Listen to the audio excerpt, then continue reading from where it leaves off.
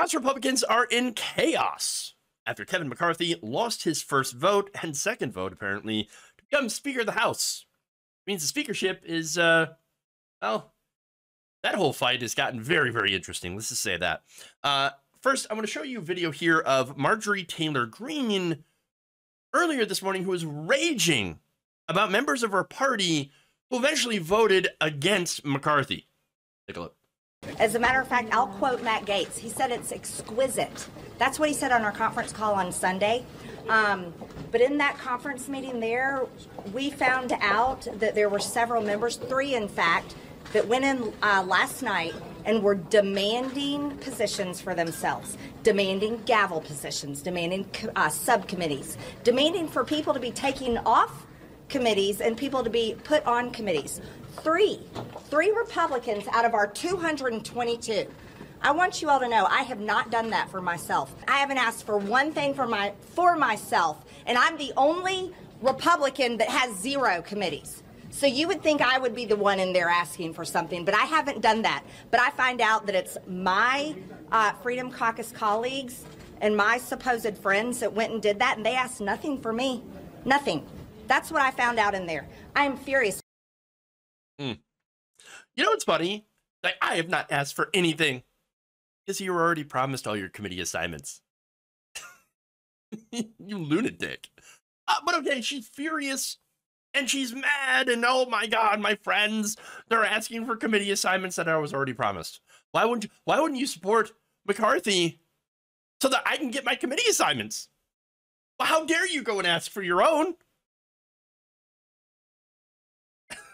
Okay. All right. Hilarious. So now look, Republican lawmakers have been, let's just say that there hasn't been any agreement on McCarthy. So it's not really a surprise that he failed to get enough members for his vote. In fact, earlier today, McCarthy noted behind closed doors that there was at least 20 members that he said were planning to vote against him. And it's why, well, it's not because McCarthy doesn't want to be extreme enough. No. Marjorie Greene kind of, well, she kind of addressed it right there. He's just not handing out enough favors to those people who want them. As CNN reports, McCarthy pledged an aggressive investigative agenda against the Biden administration that will highlight conservative priorities such as Hunter Biden's business activities. Ah, yes. And the treatment of January 6 rioters. The Wall Street Journal reported that McCarthy has also acceded to conservative demands for a panel that would launch a far-reaching probe against, alleged politicization of the Justice Department and FBI. McCarthy also left the door to pursuing impeachment against Department of Homeland Security Secretary Alejandro Mayorkas. So, I mean, that sounds like a pretty extreme Republican agenda that's just going to waste all of our time for the next couple of years doing investigations over Hunter Biden's laptop, Hunter Biden's sock drawer, Hunter Biden's butt crack. I don't know what they're going to try to find. And by the way, there's probably plenty of pictures of Hunter Biden's butt crack anywhere that you can look online, thanks to people trying to leak the report on Twitter. Or those pictures on Twitter.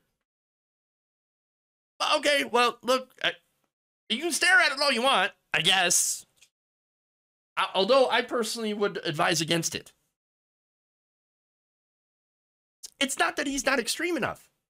Again, she said, these people are coming up there and they're demanding assignments for committees. Only I get the committees back. And of course, you heard from Greene. She later on went on Bannon's show and named names. Matt Gaetz, Representative Lauren Boebert, and Representative Scott Perry as the members who were demanding committee seats from McCarthy.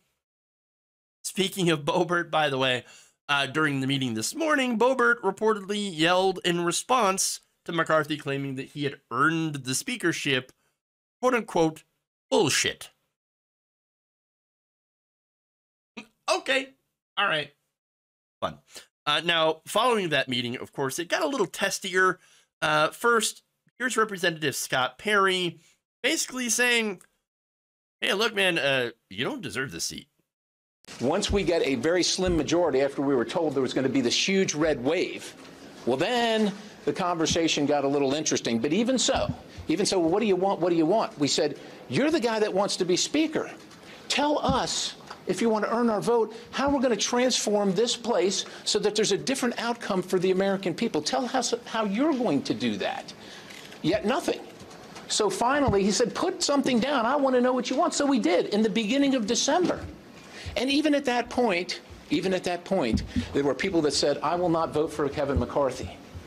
But yet, I'm still working to try and avoid this moment that we're at right now, the whole time. And so that's one question you should ask yourself. Instead of saying to these folks that are standing with me, why have you brought us to this point? Well, we surely haven't come here alone. There's one person that could have changed all this. Oh, you see, it was Kevin McCarthy the whole time, didn't give us what we wanted. And so, of course, we were forced into, not voting for him and basically throwing the entire House Republican, caucus into disarray. To which I say, I love conservative on conservative crime. It's the best crime. Let him fight. Let him fight.